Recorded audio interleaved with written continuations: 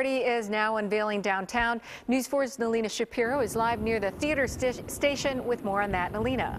Yeah, Victoria, just a short time ago, we got to go into the next generation of NFTA rail cars here at the theater station right near Shays in downtown Buffalo. Now, the NFTA rebuilt and recycled two of their old rail cars. Over the past couple of years, it cost them about $3 million.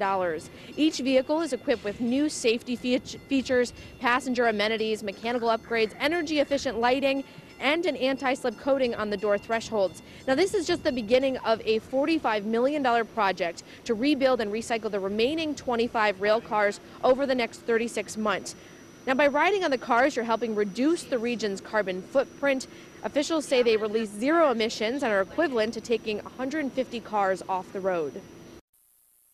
The cars that we have now are the original cars, going back to 1984. They're certainly in need of repair.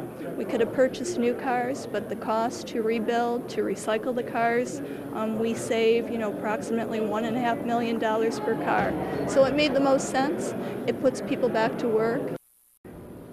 Back live here near Shays in downtown Buffalo. Now, the new rail cars can't be attached to the old ones yet, so the two of them will be running as their own team for now during off-peak hours. On a side note, we've covered lots of stories about how the NFTA is proposing to raise fare hikes or cut bus routes to close a $7 million budget gap. I spoke to NFTA spokesperson. They told me that this is a completely separate issue, that the money has already been granted to them by the government, so it was already set aside. Just thought I'd ask that question because I'm sure many of you were asking how they could afford this. For now, reporting live downtown, Nalina Shapiro, News 4 at noon.